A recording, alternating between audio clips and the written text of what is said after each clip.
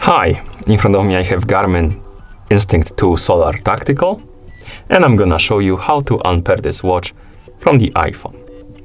First, we need to open the Garmin Connect application on the iPhone that is paired with our watch. In the application, let's tap on the More option right here. Scroll down through the menu, tap on Garmin Devices, select our Instinct 2 Solar Tactical from the list. And on this page, tap on the More Options icon to open the menu, then tap on Remove Device and tap on Yes. As you can see, the watch disappeared from the list of devices. We can close the app. Now let's open the settings on our iPhone. Tap on the Bluetooth option.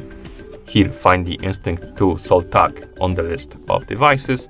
Tap on the info icon next to it. Tap on Forget this device, and then tap on Forget device to confirm. And the device should disappear from list of my devices.